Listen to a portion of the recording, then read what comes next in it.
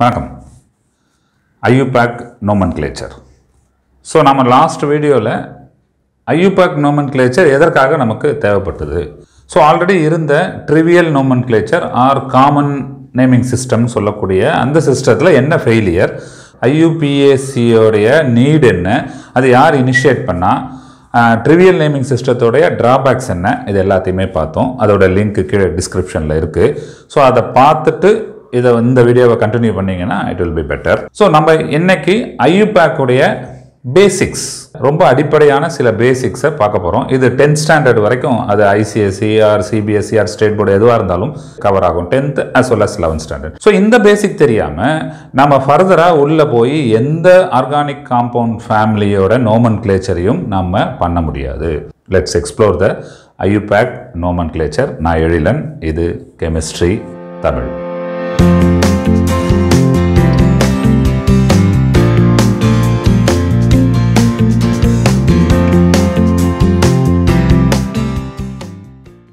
So IUPAC Nomenclatureக்குள்ளே நம்ம போகிறதுக்கு முன்னாடி, அதோட terms and conditions, rules and ரெகுலேஷன்ஸ்லாம் நம்ம பார்க்குறதுக்கு முன்னாடி, ப்ரீரெக்விசிட்ஸ்ன்னு சொல்லுவாங்க இல்லையா, அதை பார்க்குறதுக்கு முன்னாடி சில காரியங்கள் நமக்கு தெரிஞ்சிருக்கணும். ஸோ அது என்னன்னு பார்த்தீங்கன்னா ஒரு 5 கான்செப்ட்ஸ். அந்த 5 என்ன அப்படின்றது இங்கே நான் போர்டில் எழுதி போட்டிருக்கேன். Number 1, homologous serious. ஸோ அதுக்குள்ளேயே பார்த்தீங்கன்னா ஆல்கைல் குரூப்ஸ். நம்பர் 3ன்னு சொல்லலாம், ஸ்ட்ரக்சர், எப்படி ஒரு ஆர்கானிக் காம்பவுண்டை ரெப்ரசன்ட் பண்ணுவாங்க. Number 4, functional groups. ஃபங்க்ஷனல் குரூப்ஸ்னா என்ன? And finally number 5, isomers. Isomerism நமக்கு ஆல்ரெடி தெரியும். ஆர்கானிக் காம்பவுண்ட்ஸில் ஐசோமர் வந்தால் அதை நம்ம எப்படி நேம் பண்ணுறது, இந்த 5 விஷயத்தை குறித்து ரொம்ப கிறிஸ்பாக தெரிஞ்சுக்கிட்டு, so then we are going to enter into the IUPAC Nomenclature. First, homologous series.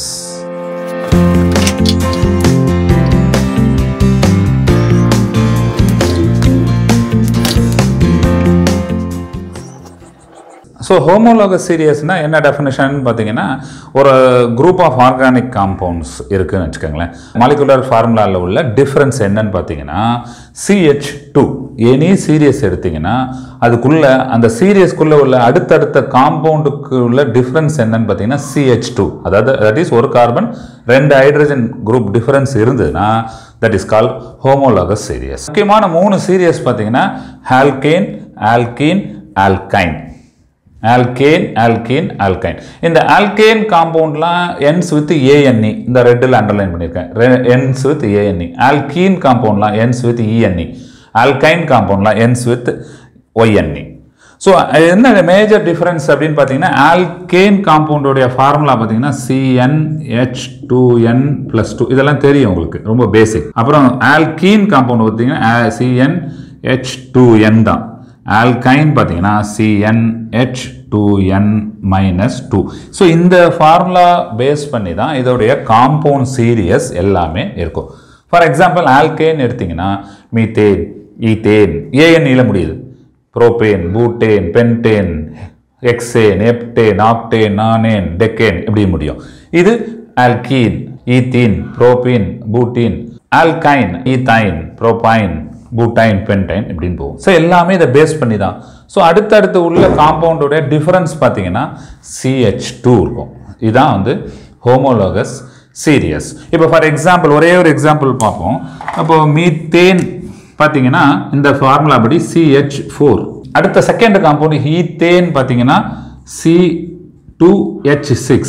So இது ரெண்டுத்துக்கு உள்ள டிஃபரன்ஸ் பாருங்க CH2. அதே மாதிரி ஆல்கீனுடைய ஃபர்ஸ்ட் காம்பவுண்ட் பார்த்தீங்கன்னா ஈத்தீன், ஆல்கீனுடைய ஈத்தீன், அதாவது C2H4. இன்னும் அடுத்த காம்பவுண்ட் பார்த்தீங்கன்னா C3H6. ஸோ இது ரெண்டுத்துக்கு உள்ள டிஃபரன்ஸ் பார்த்தீங்கன்னா CH2. அதே மாதிரி ஆல்கைன் சீரியஸில் ஃபர்ஸ்ட் காம்பவுண்ட் பார்த்தீங்கன்னா C2H2 தான். அடுத்த காம்பவுண்ட் பார்த்தீங்கன்னா C3H4. ஸோ இப்போ இதுக்குள்ள டிஃபரன்ஸ் பார்த்தீங்கன்னா CH2 தான். இதுதான் ஹோமோலாகஸ் சீரியஸ். ஸோ இந்த ஹோமோலாகஸ் சீரியஸ் வந்தால் நோமன்கிளேச்சரில் எப்படி நம்ம ஹேண்டில் பண்ணுறது? ஸோ இப்போ இதில் ஒரு சின்ன ஒரு எக்ஸ்டென்ஷன் பார்த்தீங்கன்னா இந்த ஆல்கைல் குரூப், இது ஹோமோலாகஸ் சீரியஸோடைய ஒரு எக்ஸ்டென்ஷன் சொல்லலாம். ஹோமோலாகஸ் சீரியஸில் நம்ம ஆல்கேன், ஆல்கீன், ஆல்கைன் பார்த்தோம் இல்லையா? இந்த ஆல்கேன் ஃபேமிலியோடைய ஒரு எக்ஸ்டென்ஷன் தான் ஆல்கைல். பாருங்க ஆல்கேன். ஸோ ஆல்கேனுடைய ஃபார்முலா CnH2n + 2 பார்த்தோம். இப்போ இதோடைய ஃபர்ஸ்ட் காம்பவுண்ட் வந்து மீத்தேன் CH4, அப்புறம் C2H6 இப்படி போகும். ஆல்கைல் குரூப் என்னன்னு பார்த்தீங்கன்னா ஆல்கைல், இந்த மீத்தேன் ஈத்தேன் தட் இஸ் இந்த ஆல்கேன் ஃபேமிலி மைனஸ் ஒரு ஹைட்ரஜன் தான் ஆல்கைல் குரூப். ஓகே, இப்போ மீத்தேன் எவ்வளோ CH4 மைனஸ் 1 ஹைட்ரஜன் CH3. இது மீத்தேன். இது பார்த்தீங்கன்னா மெத்தில். ஸோ செகண்ட் காம்பவுண்ட் பார்த்தீங்கன்னா ஈத்தேன். இது பார்த்தீங்கன்னா மைனஸ் 1 ஹைட்ரஜன் C2H6 ஈத்தேன். இங்கே பார்த்தீங்கன்னா C2H5 வந்து எத்தில். ஸோ இப்படியே எல்லாமே போகும். ப்ரோபேன் ப்ரோபைல், பூட்டேன் பூட்டைல், இப்படியே போயிட்டே இருக்கும். So alkane family minus 1 hydrogen தான் ஆல்கைல் ஃபேமிலி. இது ஒரு ஹோமோலகஸ் சீரியஸ் தான்.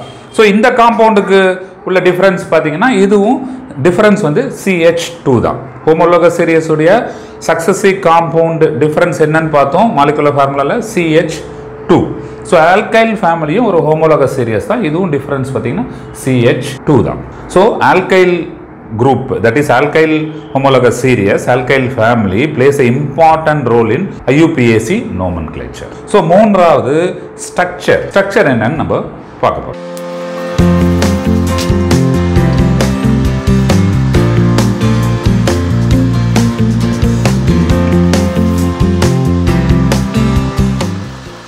ஸோ ஒரு ஆர்கானிக் காம்பவுண்டை எப்படி ரெப்ரசன்ட் பண்ணுவாங்க? ஸோ ரெண்டு வழியில் ரெப்ரசன்ட் பண்ணலாம்.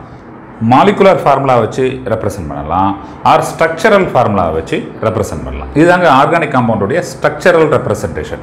அதான் ஸ்ட்ரக்சர்னு படிக்கிறோம். ஸோ மாலிகுலர் ஃபார்முலா அப்படின்னா என்ன அப்படின்னா, ஜஸ்ட் அந்த ஆர்கானிக் காம்பவுண்டில் என்னென்ன ஆட்டம் இருக்குன்றத டோட்டலாக நம்ம எழுதுறது தான் மாலிகுலர் ஃபார்முலா. எத்தனை கார்பன் இருக்குது, எத்தனை ஹைட்ரஜன் இருக்குது, எத்தனை ஆக்சிஜன் இருக்குது அப்படின்றத டோட்டலாக நம்ம எழுதுறது தான் molecular formula. For example CH4 R C2H6 நம்ம பார்த்த எக்ஸாம்பிள் தான். மீத்தேன் ஈத்தேன், அப்படியே எத்தனை கார்பன் இருக்கு, எத்தனை ஹைட்ரஜன் இருக்கு, எத்தனை கார்பன் இருக்கு, எத்தனை ஹைட்ரஜன் இருக்கு, அப்படியே எழுதுறது. ஓகே, ஸோ இது molecular representation, molecular formula representation. இங்க இந்த பக்கம் ரைட் ஹேண்ட் சைடில் வந்தீங்கன்னா structural formula representation. Condensed branch. கண்டென்ஸ்டுனா என்னன்னா கார்பன் கார்பன் பாண்டை காட்டுறது தான் கண்டென்ஸ்டு குரூப். வெறும் கார்பன் கார்பன் பாண்டை. இப்போ இதே பாருங்க, மீத்தேன் அப்படின்னா இது ஒரே ஒரு கார்பன் தான் இருக்கு, நோ ப்ராப்ளம், அப்படியே வரும். இப்போ கண்டென்ஸ்டு ஈத்தேன் பிடிப்புமா, CH3CH3 அவ்வளோதாங்க. ரெண்டு கார்பன்.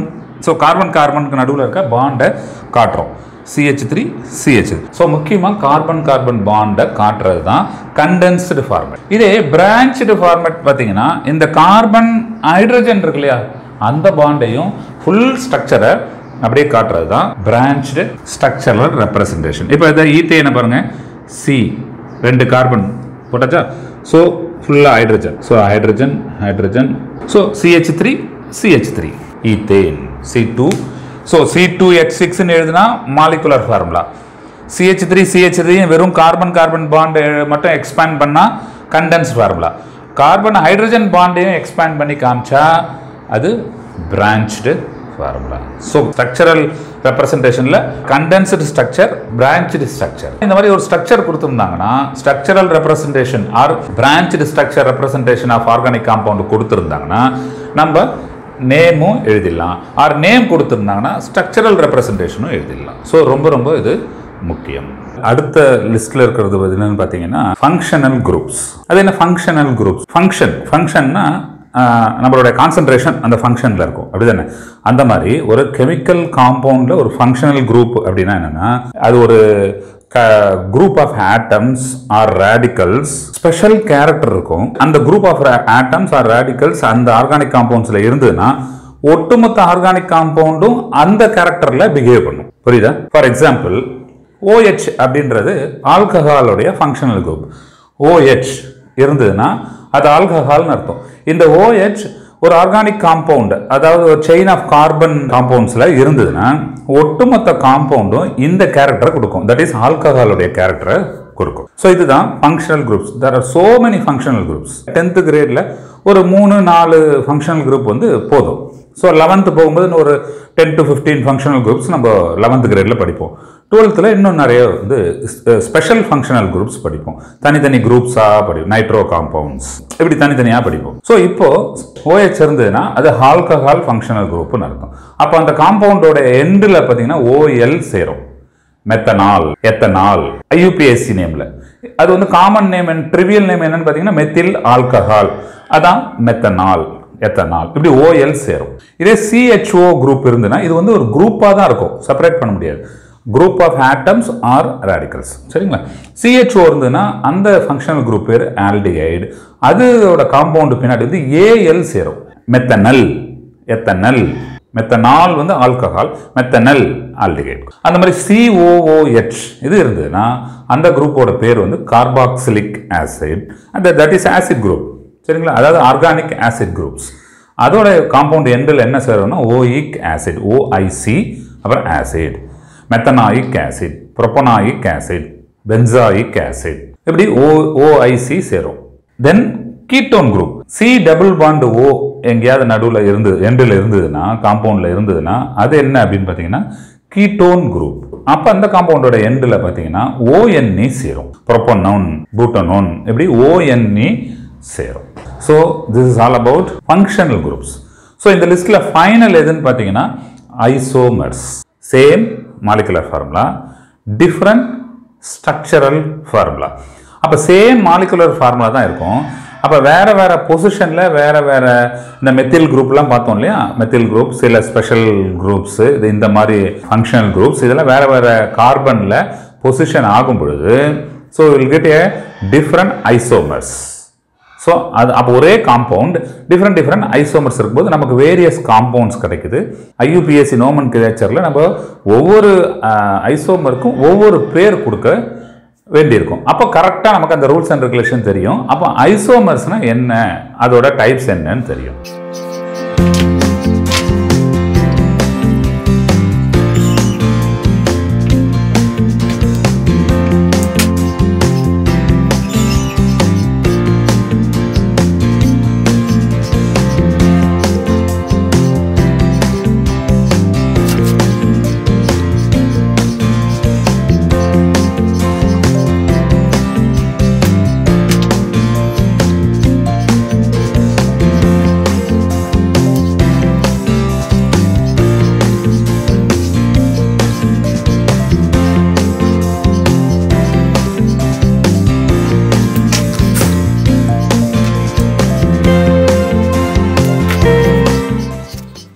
ஓகே, இப்போ ஐசோமர்ஸ். ஸோ ஐசோமர்ஸ்ன்றது ஒரு பெரிய ஸ்பெஷல் டாபிக். நம்ம ஜஸ்ட் நமக்கு IUPAC நோமன்கிளேச்சரில் இதை எப்படி ஹேண்டில் பண்ணுறதுன்றதுக்கு ஒரு நாலேஜ் வேணும். சரிங்களா? அப்போ ஐசோமர்னா முன்னாடியே பார்த்தோம், same molecular formula, different structural formula. இப்போ அந்த ஐசோமர் வந்து நிறைய டைப்ஸ் வந்து இருக்கு. சும்மா ஜஸ்ட் தெரிஞ்சுக்கோங்க. இப்போ பேசிக்கலாக ரெண்டு டைப்பாக அதை பிரிப்பாங்க, ஸ்ட்ரக்சரல் ஐசோமெரிசம், ஸ்டீரியோ ஐசோமெரிசம். ஃபர்தராக இந்த ஸ்ட்ரக்சரல் ஐசோமெரிசம் வந்து இப்படி நிறையா ஒரு 6 வகையாக வந்து பிரியுது பாருங்க. Chain isomerism, ring chain isomerism, positional isomerism, functional isomerism, meso isomerism, Tata isomerism, இப்படி மெட்டா ஐசோமெரிசம், இப்படி நிறைய வகையாக பிரியும். இதெல்லாம் நீங்கள் ஃபர்தராக 11th கிரேடில் நீங்கள் படிப்பீங்க. தென் இந்த ஸ்டீரியோ ஐசோமெரிசம் இன்னும் ஃபர்தராக geometrical isomerism and optical isomerism அப்படின்னு சொல்லி பிரியும். ரொம்ப இன்ட்ரெஸ்டிங்காக இருக்கும் அதெல்லாம். சரிங்களா? ஸோ அப்போ இந்த மாதிரி ஐசோமெரிசம் இருக்கு இல்லையா, ஒரே காம்பவுண்டு தான், பட் டிஃப்ரெண்ட் ஸ்ட்ரக்சரல் ஃபார்மட் நமக்கு இருக்கும் பொழுது அப்போ அந்த IUPAC ரூல்ஸை, நோமன்கிளேச்சர் ரூல்ஸை நம்ம இங்கே கரெக்டாக அப்ளை பண்ணாதான் will get a different name. R ஒரே நேம் டிஃப்ரெண்ட் ஸ்ட்ரக்சரல் ஐசோமெரிசத்துக்கு ஒரே நேம் நம்ம சொல்ல வேண்டிய தப்பான ஒரு ப்ராசஸ்க்குள்ளே போயிடுவோம்.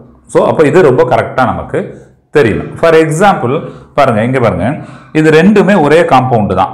என்ன காம்பவுண்ட் அப்படின்னு பார்த்தீங்கன்னா ட்ரிபிள் பாண்ட் இருக்கிறதுனால இது என்ன குரூப்பு? Alkyne group. அப்போ எத்தனை கார்பன் இருக்கு? 1 2 3 4 4 கார்பன் இருக்கு. Methane, ethane, propane, பூட்டேன், பூட்டைன். Triple bond இருக்கிறதுனால பூட்டைன். அவ்வளோதான். இது ரெண்டுமே பார்த்தீங்கன்னா C4H6, அதாவது தட் இஸ் பூட்டைன். காம்பவுண்ட் வந்து பூட்டைன். ஆனால் அந்த ஐசோமர் ஃபார்ம் ஆயிருக்கு. இங்கே பாருங்க, இந்த triple bond first carbon second கார்பனுக்கு நடுவில் இது இருக்கு. அதனால இந்த ஐசோமர் பூட்டைனோட இந்த ஐசோமரோட பேர் பார்த்தீங்கன்னா 1 பூட்டைன். ஆனால் இதில் பாருங்க 1 2 3 செகண்ட் கார்பனுக்கும் தேர்ட் கார்பனுக்கும் நடுவில் இந்த ட்ரிபிள் பாண்ட் இருக்கு. அதனால இந்த மினிமம் நம்பர் கொடுக்குறோம். 2 பூட்டைன் ஒரே காம்பவுண்ட் தான். அப்போ 2 ஐசோமர் எடுக்குது. 1 பூட்டைன் 2 பூட்டைன். அப்போ இந்த 1 ஏன் போடுறோம், 2 ஏன் போடுறோம், ஏன் வந்து 1 2 3 போடக்கூடாது, ஏன் இங்கே 1 2 போடக்கூடாது, இங்கே ஏன் 3 போடுறோம், இதெல்லாம் வந்து ரூல்ஸ். நம்ம ஐயூபிஎஸ்சி ரூல்ஸ் படிக்கும்போது நமக்கு நல்லா ஈஸியாக புரிஞ்சிடும். இப்போ you just want to know the ப்ரீரெக்விசிட்ஸ். So இந்த 5 இது நாலேஜ் உங்களுக்கு கிளியராக இருந்தால் தான் அந்த ரூல்ஸை எங்கெங்கெல்லாம் அப்ளை பண்ணி கரெக்டாக நேம் கொடுக்க முடியுன்றது உங்களுக்கு தெளிவாக இருப்பீங்க. ஓகே, ஸோ அதுதான் இந்த வீடியோவுடைய பர்பஸும். ஸோ இந்த வீடியோவை திரும்ப பார்த்து இந்த கான்செப்டில் ரொம்ப ஸ்ட்ராங்காக இருங்க. ஸோ நெக்ஸ்ட் வீடியோவில் நம்ம டைரெக்டாக ஐயூபிஎஸ்சி நோமன்கிளேச்சர் ரூல்ஸ்குள்ளே என்டர் ஆக போகிறோம். உங்களுக்கு ஒரு சிம்பிள் ட்ரிக்கு, ரொம்ப யூனிக் ட்ரிக்கு புக்கில் உங்களுக்கு கிடைக்காது, ஒரு பேசிக்காக ஐயூபிஎஸ்சி நோமன்கிளேச்சரை மாஸ்டர் பண்ணுறதுன்றது. தேங்க்யூ ஃபார் வாட்சிங். கட்டாயமாக இந்த வீடியோ யூஸ்ஃபுல்லாக இருந்திருக்குன்னு நினைக்கிறேன். ஸோ தட் உங்கள் ஃப்ரெண்ட்ஸ் அண்ட் ஃபேமிலி கூட, கிளாஸ்மேட்ஸ் கூட, ஸ்கூல்மேட்ஸ் கூட இந்த வீடியோவை ஷேர் பண்ணுங்கள். தேங்க்யூ. Take care.